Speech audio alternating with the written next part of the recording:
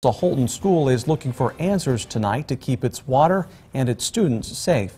Elevated levels of copper and lead were found in the water at Holton Elementary School. The school is located at 5th and Colorado in Holton.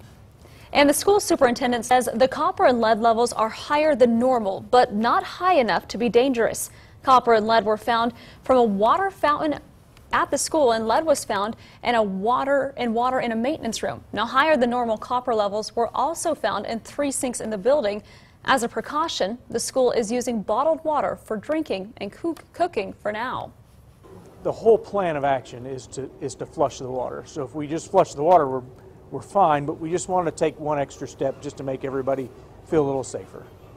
And the Kansas Department of Health and Environment says the school does not need to cancel classes. They will continue testing the water until they figure out where the elevated copper and lead levels are coming from. The superintendent says he hopes to have everything back to normal by the new year.